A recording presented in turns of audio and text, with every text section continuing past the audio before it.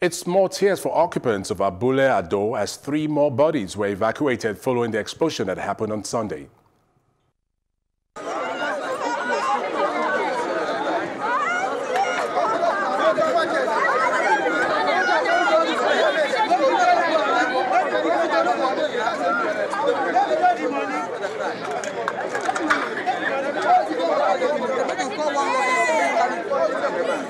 I was in the bathroom when the thing started. Like, I was want to take my bath. I want to have my bath. Like, thing just, that's what you just hear is boom everywhere.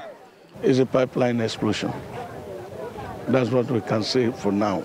Mr. Governor has directed that we should increase our strength to join the Lagos State Emergency Management Agency, who are still busy doing search and rescue.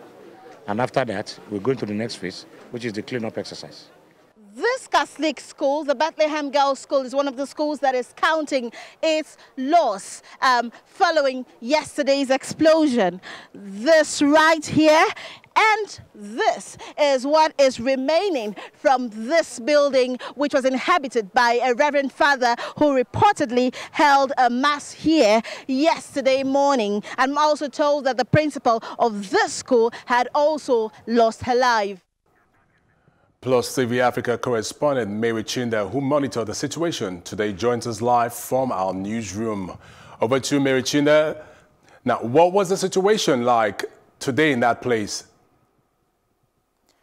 Okay, so it's really a Black Monday as Lagosians are mourning their losses, some mourning their dead and others, shedding tears over the millions of naira that has been wasted, following the explosion. Right now, we're not sure what exactly this explosion was about. We're not sure if it is a pipeline explosion, or as the residents of the area are alleging, if it was a bomb explosion.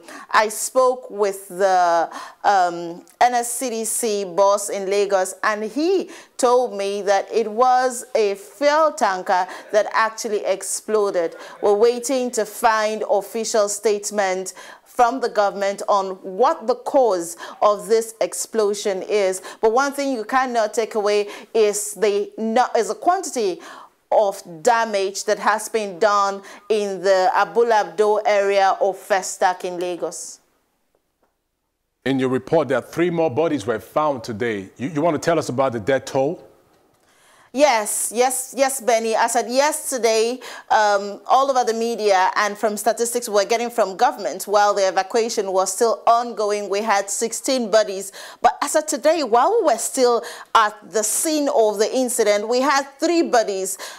You could see the body bags that were shown earlier during the report. So we had 3 more bodies. 3, including a cook. We know that the principal of the school had actually lost her life, sadly, while she was trying to evacuate the student, and then she was just on her way again when she collapsed under the rubble, and she had actually lost her life. So we had 3 more dead bodies today, and then added to the 16 officially yesterday. But there is a concern that government is a little slow with the evacuation. As at yesterday evening, we had a little girl who was about 2 years plus who was actually rescued. And they are concerned that if government could expedite action on the rescue operations, as of today, there may have been a possibility of finding someone who's still alive. But that's not the case so far. Since this incident occurred, there have been personalities, eminent personalities that have visited the scene, including the executive governor of Lagos State himself. Now, what would you say is the hope for the victims?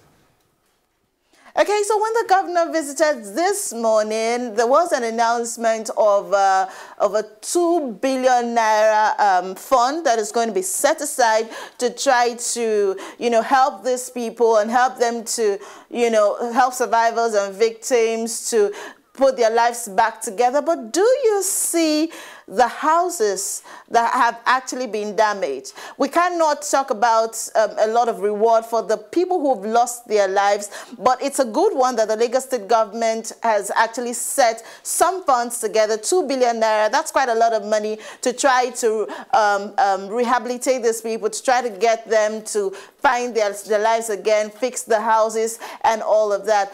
So far, we had the governor of the state coming, and that's a good one. Of course, we've had from the presidency good messages to get to commiserate with Lagosians and the governor and all of that so far today. Mary Chinda, thank you very much for this contribution. And as the events unfold, we'll bring you more details about it.